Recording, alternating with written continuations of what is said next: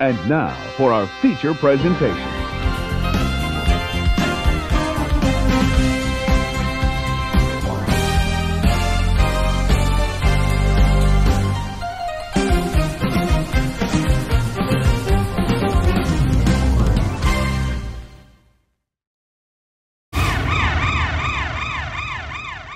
Universal made this? Okay, this will be the perfect time to just let me,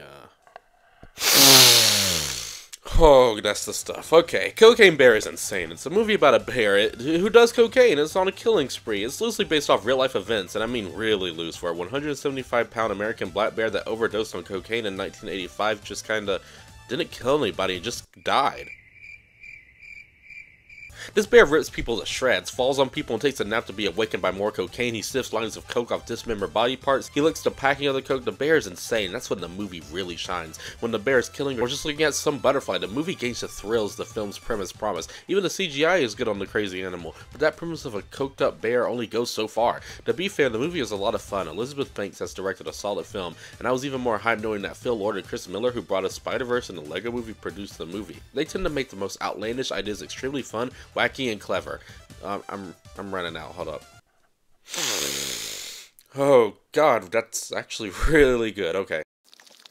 Give me cocaine! The movie isn't anything deep. The many characters have their goals, but I'm not looking for a film called Cocaine Bear where characters have breakthroughs. The problem is we have so many characters in this one simple film. We got a drug boss played by the late Ray Liotta. May he rest in peace. We get to see him take a role in his second most crazy film yet, right behind the B movie. Watch it, Benson. I could blow right now. This isn't a good fella. This is a bad fella.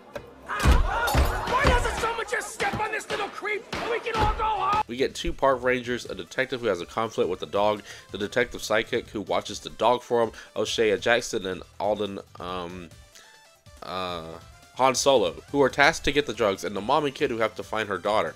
All this causes the movie to feel extremely cluttered. In fact, there's a plot twist with one of the many characters I mentioned that feels so unnecessary that you would think they added it in the day before the movie premiered. Coke Bear interactions with everyone is almost enough to make up for the many characters making the story feel overstuffed and slow in some places, especially the beginning. The comedy does work well, and there were moments where I laughed out loud. It's a fun time and every single bear scene is golden. It's just the overall story could have flowed better in places. However, it's only 90 minutes, so the short runtime helps the joke of the premise not overstay its welcome. You're an irredeemable monster! Oh, what took you so long, idiot?